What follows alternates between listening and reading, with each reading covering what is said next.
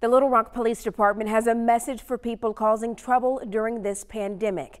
The law breaking stops right now. Thanks so much for joining us tonight at 10. I'm Marlisa Goldsmith. THV 11's Ashley Godwin is live tonight in Little Rock with much more on exactly who is causing problems in the capital city. Ashley. Marlisa, in the past 2 weeks, LRPD has given out 500 traffic tickets and made 200 arrests for road violations, but a significant portion of those are teenagers. The LRPD saying they're trying to keep our kids and our community safe and out of trouble. Any empty lot.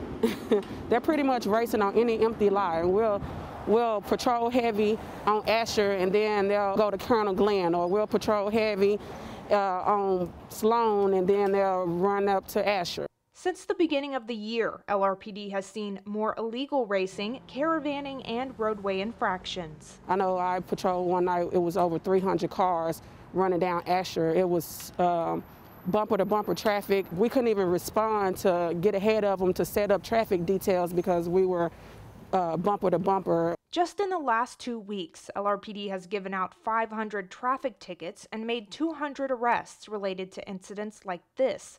They say people are also hanging out in parking lots and doing donuts, like at this Cinemark movie theater on Colonel Glenn.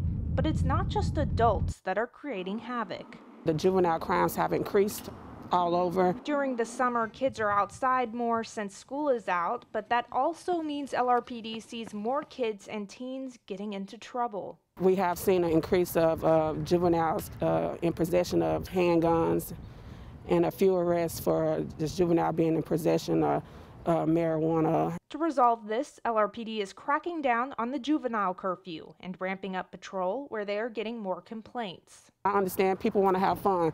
You know, juvenile kids, they're tired of being at home. I understand that.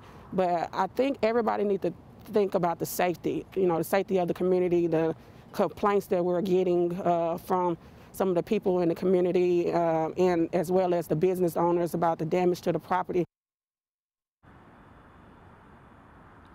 And that juvenile curfew on Sunday through Thursday is from 10 p.m. to 5 a.m. Friday and Saturday, it's midnight to 5 a.m. If a child is caught past curfew, they could face a citation.